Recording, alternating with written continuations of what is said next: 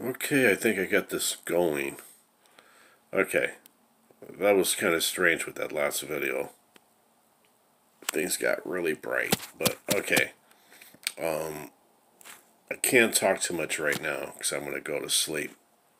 It's about almost, let me see, it's about almost 2:30 a.m. 2:30 a.m. Okay, so here's the talks I got to give. I can't do it right now. Okay. The problem with the humanity is that humanity is locked into the three lower chakras: survival, sexual, and egotism. And those three lower chakras is what causes the, all the world's problems. Is because humanity is locked into that, and they don't know how to truly access the higher chakras. There's a lot of talk about accessing the higher chakras and everything, but talking about it and actually accessing it is two different things. So I meant to do a talk about that. The four higher chakras. First chakra is the survival chakra. Second is the sexual. Third is the ego. Fourth is the heart chakra. Okay. Fifth is the creative chakra, which is the throat. Sixth is the chakra of wisdom, which is located, symbolically speaking, right there. Okay, in the middle of the forehead, right there. The pituitary gland, but there's a corresponding nerve center around there, I believe. And the last is the seventh chakra, is what is referred to as the thousand petal lotus. Okay, it's a very top chakra. It's a chakra of cosmic enlightenment.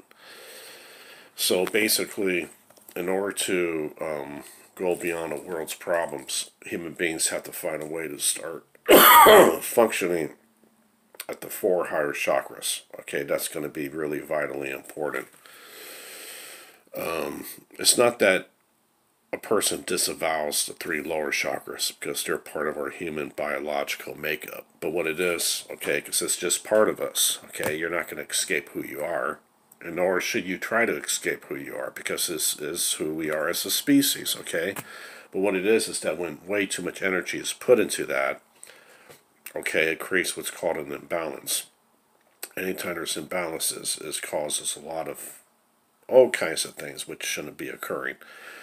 So the energies have to be put into the four higher chakras because the four higher chakras, the ego is no longer there. What I mean by that is that the level then a person's functioning at is going beyond the ego.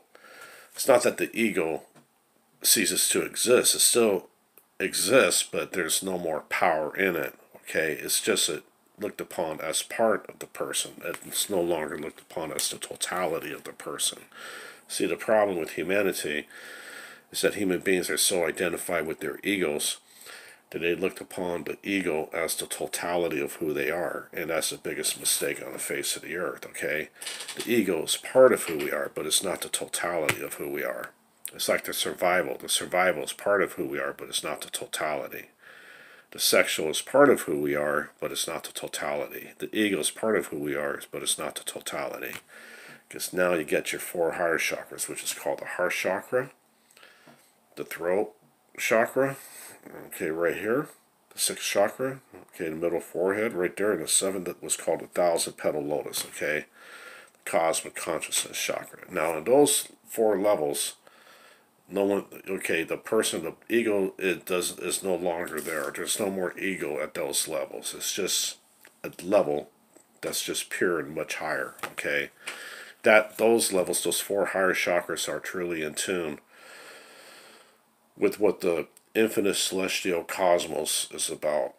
The infinite celestial peaceful cosmos is about. Because the infinite celestial peaceful cosmos operates continuously on a harmonic, vibratory frequency at all times. A perfect harmonic vibratory frequency. So that's going to have to be the next talk I got to talk about. Right now I'm kind of tired, but I needed to get it out there so people can understand what's happening, why the planet's so screwed up for, and everybody's going to have to find their own particular pathway which works best in order to access those four higher chakras. And I got some ideas about that. despite whatever a person's politics is or religion or whatever differences, whatever it is.